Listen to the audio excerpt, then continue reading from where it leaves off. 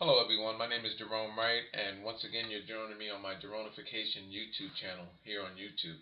Um, I have a sculpture, a picture of a sculpture here, and the work was done in 1890 by Jean Léon Gérômes. Jean Léon Gérômes, okay, and he is a sculptor and is famous in his time. The reason why I have his an image, a copy of his artwork up here is because I've discovered through my paranormal experience and encounter that Jean Léon Gérômes had a higher knowledge that referenced that of how mankind genetically evolutionized here in our world. And it's my position that this information contained therein is um, um, is a reference of how man genetically was manipulated, how civilizations were contaminated, and how different genes were created um, based on those that were bridged off of our ape and African ancestor. And these sculptors, these artists, knew the secret to how it all was done, the process. It's a continued maintenance process on how it was done and how we dramatically changed from that likeness of our ape and African ancestor to our later Caucasian counterparts, which is actually being shown here. Um, Artists take their sculptures and show you and put it in your face on how it was done. You cannot read this sculpture, but I can read it for you, and that's what makes this so unique. My gift that I have um, in revealing to you the secret to how our world's artists took and encrypted their artworks with these informations. They're multidimensional images that are hidden in the image. All right, I'm going to read to you first what this is saying. I guess her name, this woman's name, is Tangia. Hold on, let me see what this is actually called. Tanagra. This is called Tanagra. The name of this sculpture is named Tanagra. Um, there's also a place in Greece named Tanagra. All right, um, so I'm almost pretty sure that with her having this name and the message that is here, I'm almost positive that the message that is here relates to the place Tanagra in Greece. Now I haven't done and did no research on it, okay, but this is a cult-like ritual, a process that involves genetic contamination of mankind being. So therefore, it calls for genetic sacrifice and genetic records. So almost without even reading up on it or proving it to you, I can show you through here that just in self in this name and what this image here stands for and this artist's knowledge. If there is a mythical story behind that Greece place Tangara that relates to a goddess or a god, then that message relates to what I'm discovering here. That's pretty much what I'm just summing up in a nutshell. Okay. First of all, before I get started, all my discoveries relate to how this likeness evolved from our ape and African ancestor. It's a process that where animals were used and genetic bridgings that subsequently altered mankind being. So therefore, if what I'm stating is true, which it is, then why would we have? I'm gonna show you through this example of this nude woman sitting on a rock. Let me shut my phone down. Sitting on a rock. Let me shut this down before I don't get no more messages. All right, good enough. All right, sitting on a rock and then holding her hand out. This woman is this message she's telling you here. I'm sitting on this rock nude because This is the founding stone of mankind's genes. Through the founding stone of mankind's genes, I've genetically sacrificed my body, and through my body, new genes were created, and now I balance them in my hand. So they're stating, okay. So the artist is telling you, captures that from this, through this, came this, a genetic altering. How can this be? How can this be possible? Well, first of all, absorb this. Look at how bizarre this even appears, this whole scenario. Why would an artist be inspired to make such a thing? But let's revisit this time, this era. All of this stuff here, this artwork, artists' sculptures, were oversaw by not just their mentors, to be accepted and through a time and through an era like this and not be beheaded. It had to be approved by religious leaders who oversaw these eras of artists and their artworks in their schools. Um, and at a time where there was no nonsense for cult-like interpretations that were represented in artwork. And it's not just that though, but relating to this stuff is all of our famous artworks like Michelangelo, um, Leonardo da Vinci, Bernini. All of these people, these artists, all have the same type of message behind their artwork. Okay, let me get to the point here that I'm actually making. The founding genetics, which is ape and African ancestry, bridged over by this being, showing you, and then extracted from her now is a new gene. How was this done? Well, to make it such an extraction, you have to first contaminate. If you look into the stone here, in here, you can see first the silhouette or the image. Depending on the resolution, on the way that you look at this, if you enlarge it, it takes away. If you reduce it, it shows. The resolution, the artist puts in the face of that of our ape ancestor, stating that she's bridged over our ape ancestor through a genetic contamination. She didn't just go bridging back in because, from what I'm seeing through these encryptions, our black genes, our African ancestor genes, were a tough gene strand to dominate, to break down, to take away. So what did they do? They contaminated the gene, they weakened it by attacking these genes with that of animals and reptiles. Look here. There's the chin, there's the mouth, there's the cheekbone, there's the nose, there's the eye area. There's an ape right there.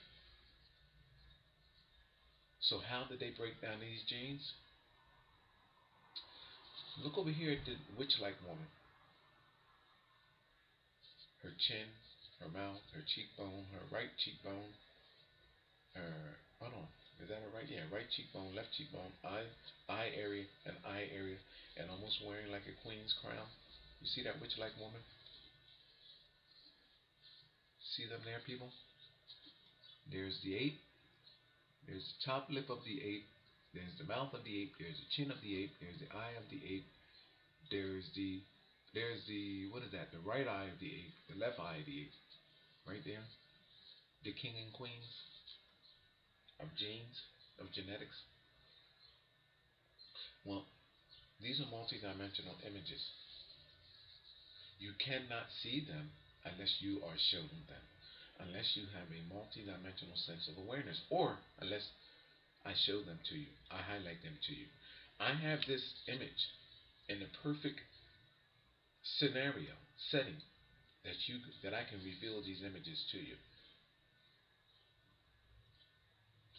If you look closely at these images, you will see other multidimensional images. Look black face right here. This would be the left cheekbone, chin, mouth, eye area right there, attaching the face of the ape. All of this is in rocks, people. These are our founding genetics. Genetics in motion, showing you what happened. You see her hand, how her hand is attaching the rocks. I'm breezed over these genes.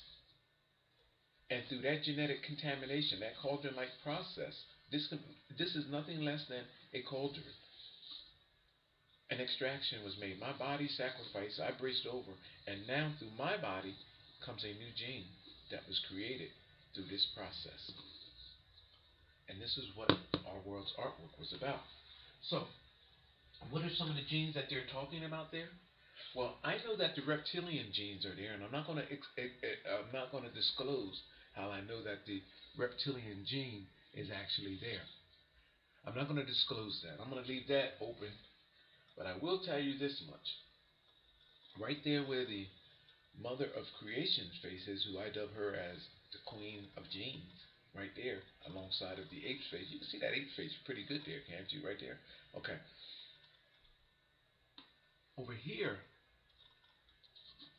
the number one creature there, and he's also in here, morphine in here, that they attacked our African and ape genes with to cause for the hair and the eyes of our Caucasian counterparts. Let me see if I can bring that in for you. Is the lion. See those lion's faces? See that half of a lion's face right there? See the lion's nose, cheekbone, eye, mouth, chin, and then right here, look at it. Now you see the witch-like woman, hold on, is there, but check out how when you turn the image, look at the face. I highlighted these for you people. See the ape? African-like creature right there? See the lion right there? Look at these faces. See the dog-like creature right there? You know what happened? Genes broken down. And now through her body, new genes are being sent out. Contamination. I don't care who the artist is, as long as they were famous for creating bizarre sculptures like this, and this is throughout all Rome, ancient Greece, throughout all of Egypt. You know the artworks that most of Egypt and Africa, poor Africa, been raped and robbed of all its riches and treasures. So they don't have much of this stuff here left. But throughout the Asian world, um, these sculptures represent a similar story. They show how from each continent, from each civilization, how that civilization furthered themselves further genetically away from their ape and African ancestor, and through which creatures there was a contamination process done. So, if you're furthering yourself away from the continent of Africa genetically, in that sense, that means that each civilization takes turns in the cyclination process that contaminates the original source from which they evolved. That makes sense? So, the disease, the plagues, the thing about the AIDS, all of this,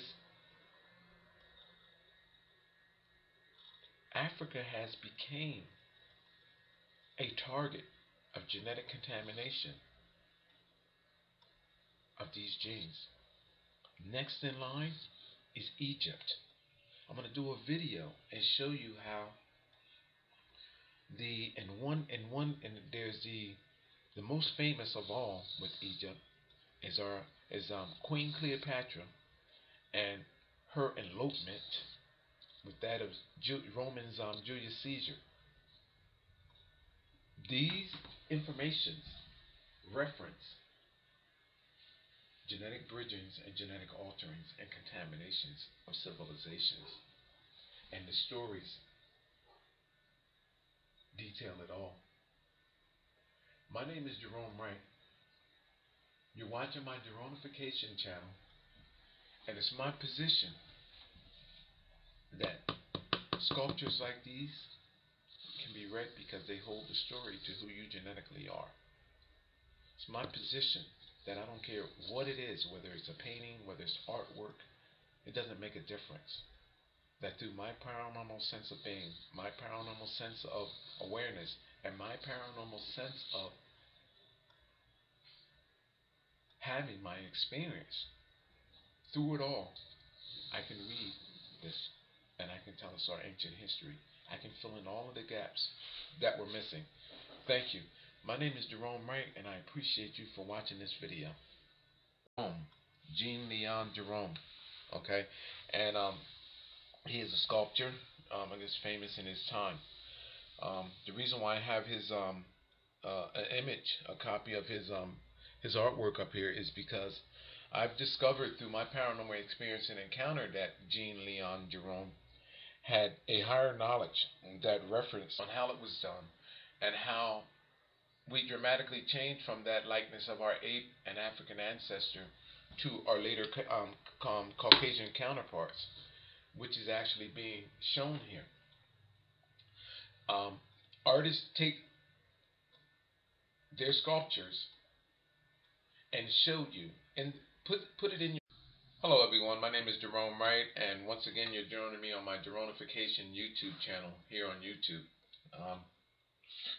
I have a sculpture, a picture of a sculpture here, and the work was done in 1890 by Jean Léon Gérômes, contaminated, and how different genes were created based on those that were bridged off of our ape and African ancestor. And these sculptures, these artists, knew the secret to how it all was done in the process. It's a continued maintenance process that of how mankind genetically evolutionized here in our world. And it's my position that this information contained therein is a reference of how man genetically was manipulated, how civilizations were contaminated.